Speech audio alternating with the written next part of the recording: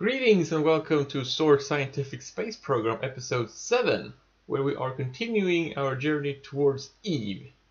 First thing we're going to do is a correction burn to bring ourselves on the same inclination as Eve, and after that we are going to go there. Just need to make sure the fuel flows right. So we got an improved encounter, and I made the decision here to not launch any more spacecraft because I figure we have enough with what we have already launched to do, well, the rest of the tech tree. We have several missions that have not arrived and one that has yet to return, and this one on top of that, which is going to bring a lot of science from 2 worlds. So we're doing the final adjustment here 24 hours before we enter the SOI, as we usually do. So now we time warp to get in there. First, one last check of the instruments in solar orbit and the transmission equipment, of course. And yeah, now we enter Eve's sphere of influence and let the science spam begin, I say. Or rather, first we need to correct our periapse for aero capture and do some science. And we are going to try to gain as much science as possible from each of the biomes we pass through to, complete the tech tree. And with the solar panels we have, this is not a problem. You can see the craft is wobbling a bit. I don't know why. Something with the ASAS system. Another annoying thing is that I don't have enough batteries to transmit all the science. Well, there's a lot of science. So, it's gonna stand around a bit and get the solar power. But now, for entry and braking, I'm gonna try to keep the craft straight. Nope, that didn't work, nope. Because we do not want to go too low in the atmosphere and lose too much speed. So it's a good idea to keep the rocket pointed in the right way, so you can give it a boost should it be needed, but we're just gonna have to trust it this time. So I'm trying to do scientific measurements of the Eve's atmosphere, but no such luck, only able to get measurements of space near Eve, and we can get plenty of that while in a stable orbit and not having to worry about re-entry effects and such. So we're just gonna do that, soon, when we have the proper time, after we circularize. And again, we need to make sure that the fuel flow is correct, because we are not separating these stages with a decoupler, just a docking port, so we can reassemble the craft after we have decoupled things. But it also means the fuel flow is sometimes weird, so we need to correct that. Now, this nuclear engine has very much delta V, given only this small fuel tank. And I think it's because we have only that one relatively small fuel tank that we can get so much delta V from this one stage. And now we're going to use some more of this delta V to get to Gilly. We're not going to land on Eve. We are going to send a surface probe to Eve, should it be needed. But we are first going to bring that probe to Gilly to take all the scientific measurements out there first.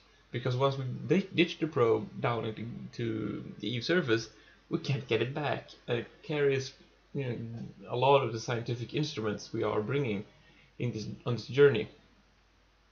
So, more science. We did a lot of science in low Eve orbit. I cut that away. And we did a lot of science in high Eve orbit, which I also cut away.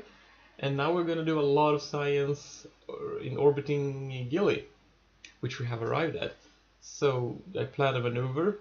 We're going to need very little delta V to circularize here, unsurprisingly, given the gravity of the situation. So we gather some science in high Gilly orbit and circularize. Almost. Yeah, it's like 10 meters per second difference between escaping and having an elliptic orbit. So here we are, and we are gonna science spam until we run out of science to spam. Again, taking full effect of the sun's rays, because otherwise this isn't gonna work. And here you see, well, you saw the wobbling of the spacecraft even more clearly.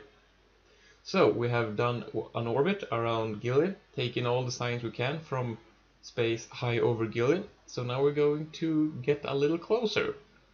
We're gonna land, and it was around here that I realized I didn't plan. Well, I planned the construction of the spacecraft separately from the mission it was going to do. So the plan originally was to dump the probe, the top atmospheric probe, to Eve, and then go out to Gilly and undock from the nuclear stage, and then redock with the nuclear stage in orbit. You know, sort of an Apollo style mission. But since I'm bringing the probe, I cannot redock, and thus I can't detach the nuclear stage. So we're just gonna have to land the whole thing. This is Gilly. It should work. Shouldn't be a problem at all. Landing on a nuclear engine. It's nothing we haven't done before. Coming in on a bit of a slope here, and moving rather fast for having 0 meters per second, because I'm in orbit mode. So we need to switch to surface mode and just bring it down. Very, very, not very challenging. This is Gilly. It has 0.5% of the gravity of Kerbin, so even standing this craft upright in the slope is not a problem. So let's get outside, stretch our legs, and oh no, what are you doing? No! Oh, you fool!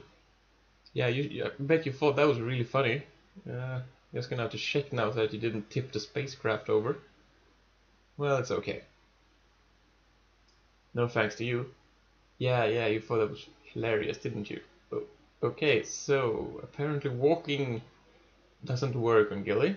You just end up in a suborbital trajectory. Luckily we have the jetpacks. So let's plant a flag. That's important.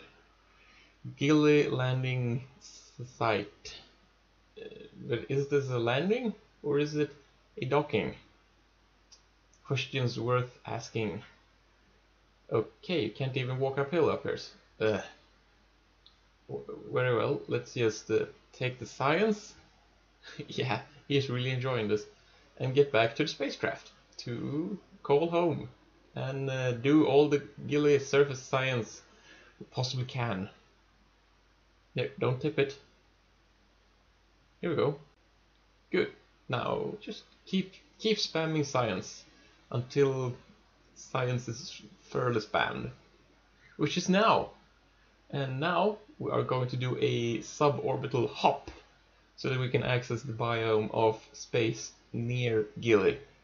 So we're just going to do this hop, and it's going to take quite a while, given again the extremely low gravity of this world. So on our way coming back down, we're going to redo the landing just a few hundred meters from the original landing site. Again, we're having good use of our lamp and not this time the radar altimeter. So again, doing the final adjustments, coming down with RCS, and done. Now let's see what we can unlock using this new information. We are unlocking the advanced power generation and RTGs, and actually it looks like we can unlock most of the tech tree. Well, not all of it. We are short 2 techs, which is good because it gives us something to do next time. Bye!